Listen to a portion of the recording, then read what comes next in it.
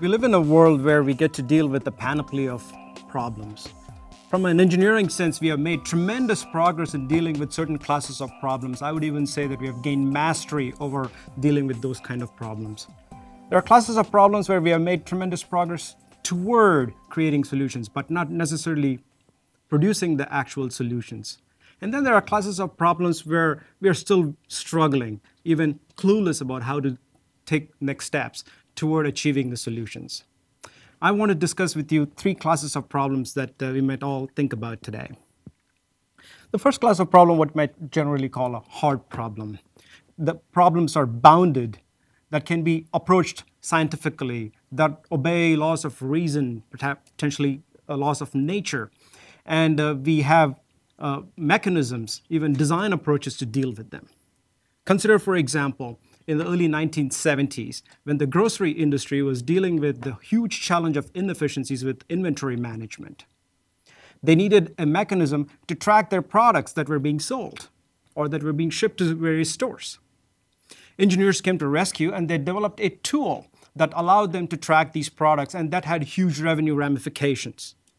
A decade earlier, the inefficiency pathology also afflicted the railroad industry. They had a similar challenge of tracking rail cars that carried goods across the country, because locating their precise location was very important for commercial reasons. Again, engineers came to rescue and came up with a technology that allowed them to track where the cars were exactly at a point in day. These two technologies, the one that emerged from the grocery industry and the one that emerged from the railroad industry over different spaces and different time concepts, married and created what we now take for granted and is one of the most humblest technologies that we know from a design sense, the barcode. The barcode essentially created the modern supply chain system, had dramatic impact on the way we conduct our business. From avocados to bananas, every perishable good has an imperishable barcoded identity. In a sense, we all do, too. From an engineering angle, a barcode isn't that different from the artistic concept of sculptures, where you have a defined objective, where a specification-driven engineering approach that led to barcode could also be applied to certain aspects of artistic creation, artistic design. For example, look at these creations. 1,000 years ago, you're looking at the dancing Shiva, known as Nataraja, and also the avatars of Vishnu. They've all been commissioned by someone, or they were produced because of a social desire, or for even religious or devotional needs that the public wanted. So, in a sense, barcodes aren't that different from the sculptures, because they do represent a form of truth. As individual systems, they have value. Coalescing together, they also create systems of systems. Consider the magnificent Chola temple in South India, in the town of Tanjavur, that's been standing, and it's a living temple that's performing the social duties of being an active temple. So in this regard, engineering and art do not really have such a big difference. When you have a very precise goal, and when you know the objective, and when you know the boundary of the problem, you can actually solve the hard problem, as Russ Eckhoff, the management philosopher, once thought. This could be literally taken upon by a technical approach. A second class of problems, which get a little bit more complicated, are what we might call soft problems, where human behavior comes into act, and also the role of uncertainty becomes dominant, and we are really struggling. We have made enormous progress in understanding these elements, but we are still far away from producing useful solutions. For example, let's see what happened in the early 2000s in the city of Stockholm, a gorgeous city known as Venice of North, renowned for its bridges and so forth. But they had an unmanageable congestion challenge. People were very frustrated because the commute times were elongated, and people really wanted to wanted the city councilors to do something about it. So the obvious suggestion was, okay, well, let's build another road, let's build another bridge, and but the city already had dozens of bridges. But this time the city councilors paused for reflection. They thought maybe we should get some outside advice, and they invited some consultants from IBM. So what the IBM engineers did was they took a very modular approach, broke down the city of Stockholm into manageable segments, essentially to understand. They put hundreds of thousands of transponders around the city that captured hundreds of thousands of photographs that provided lots of data points that the IBM engineers could reconstruct and produce what can be called as a total systems model. So they understand where the bottlenecks are, where the related areas perform, where the unrelated areas actually cripple the system, and see what the effects were. The results of this analysis were then presented to the City Council of Stockholm, and then the city councilors said that, okay, we are not building a bridge, we are not building another road. Instead, what we're going to do is start charging people when they travel during peak hours. So the whole idea of congestion pricing was applied in practice in the city of Stockholm. And for the DC metro area residents, we all use Easy Pass, and we can travel at 55 miles per hour on a Dulles toll road without even needing to stop. Such is the nature of the performance of these technologies, iteratively, successively improved over time. The results of this experiment, which was later on passed on by the city of Stockholm as a permanent referendum, had huge social effects. People started commuting, carpooling together. They started taking public transportation. There was a notable decrease in carbon emissions and so forth. So it is one of those situations where you can tackle aspects of the system, but still human behavior at large remains to be the dominant variable here. So in another way, the concept of continuous optimization that IBM really championed, put into practice, is also used by Google, because they collect enormous amounts of data points, and you can see a picture of the Google map of the precise location where we are right now. And this is a beautiful mashup of various tools. It is not a single system. It is a collection of tools.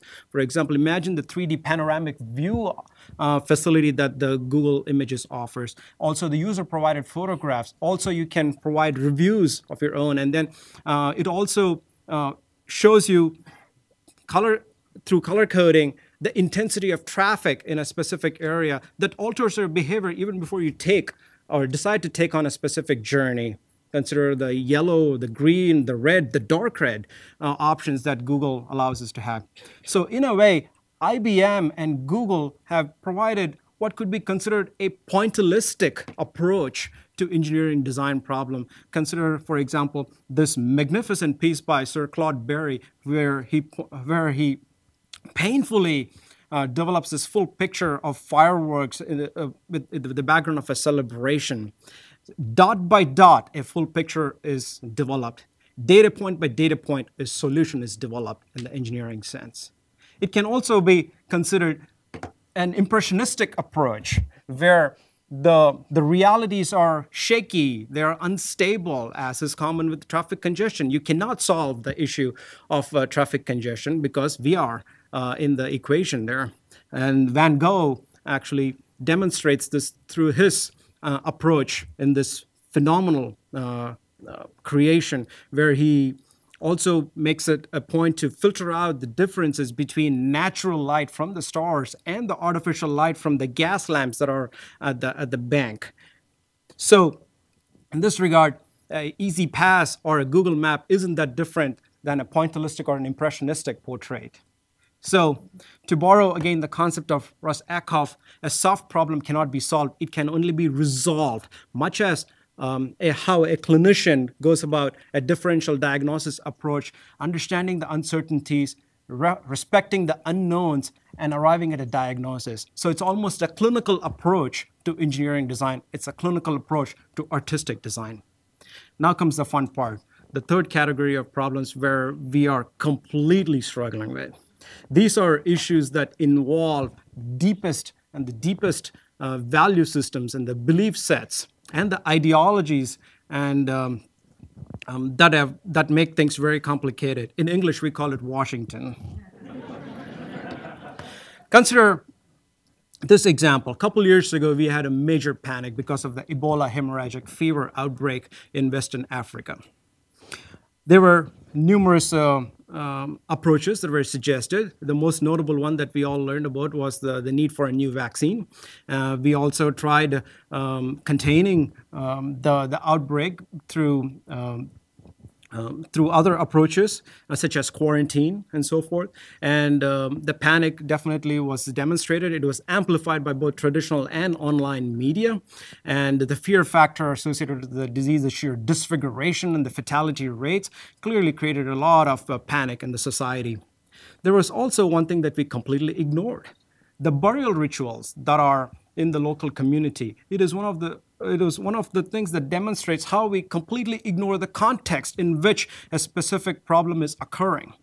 So turns out that had an important effect in the transmissibility of the vector here. So that was something that we did not really truly consider in the issue. But if you take on an issue like Ebola or climate change or something like that, if you try to segment it, there are elements of the problem that are hard. For example, in this case, there are situations whose hardness can be attacked by technologies such as a barcode. Imagine its application in tracking blood samples, patients, equipment, supplies, and so forth. So there are aspects of those. And then there are elements that are soft, the softness that can be attacked through a Google Maps, or what we might call a surveillance technology, where you're collecting large amounts of data sets to truly understand how a population is behaving, or even for epidemiological analysis going forward. So you have the hard problem and the soft problem as part of this big, messy problem. And the real challenge is to understand the remainder of the problem, which is often abstract. And abstractness, even from an artistic angle, is very different. Consider how J.M.W. Turner approaches abstraction through his fabulous creation here, a deeply engineered system, ship, that's in snowstorm. As experts seem to suggest here, there is a deliberate confusion of elements, as people talk about, and there's a commotion of form, of color, and so forth that makes it really powerful. But Kandinsky approaches in a completely different way, where he takes an engineered system like a ship and puts it in a completely man-made situation like a sea battle. How do you go about dealing with that? So you have two very different styles of abstractions of approaching the exact same engineered system. The abstraction gets even more challenging if you go to a different level. For example, Joan Mitchell has this kinetic representation in her art, and Rothko has a very different set of attributes in his approaches. So this is an abstraction at a very different level. Even abstraction has different avatars that we're trying to grapple with. And ultimately, as Pollock demonstrates through his approaches, we just do not know, and I say this humbly from an engineer's perspective, we do not know how to deal with this. So this is something we really need help with. And I think artists are able to offer perspectives that we are just not trained to look at. We do not even have the perspective, let alone the context, to deal with. So this is an area for rich collaboration, as I see. So messy problems need to be dissolved, as Ackoff puts it. You cannot solve them, you cannot resolve them. What you have to do is transform the problem space. You have to transform or reframe the metaphor. Any engineer who has taken basic mathematics here gets to do Fourier analysis, where you're taking a set of data points in the time domain. Because you cannot deal with them altogether effectively, you're transforming them into frequency domain, where you have much better control over the situation. That's exactly what needs to be done here. We need to transform the context in which these the problems are occurring, so we get a much better handle on the things. Stated differently, engineers need to get better at appreciating and dealing with abstractions. This all takes back to the point that I made earlier. each of us has a value system. Each of us is embedded with a belief system. And as it turns out, in Washington, we cannot really agree on what day of the week it is, because that's how powerful our values are.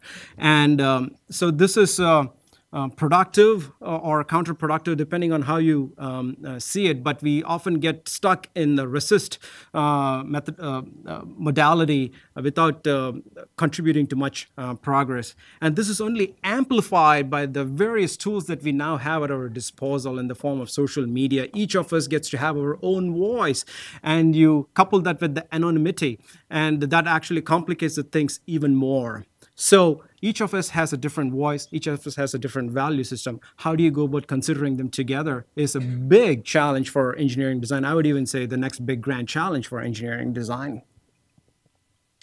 I know I have landed pretty hard on Washington policy, but this happens all the time in engineering design too.